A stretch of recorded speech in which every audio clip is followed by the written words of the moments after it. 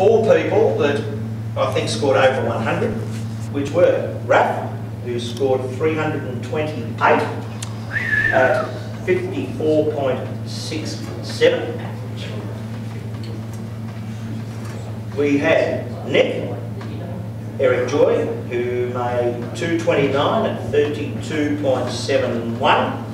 We had Brad Davis, who had 136 at 33.75.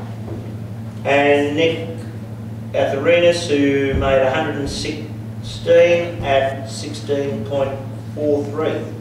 So the winner of the batting average goes to RAF on 328. Congratulations, RAF.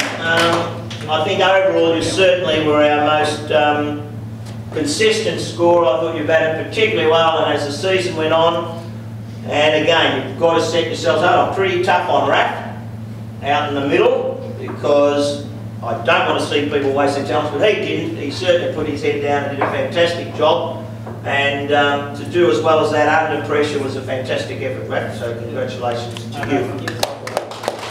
And that leads to our junior club champion, Maury Ardal, who some people may have seen and would have seen perhaps throughout the year. Maury has been a great stalwart of our club.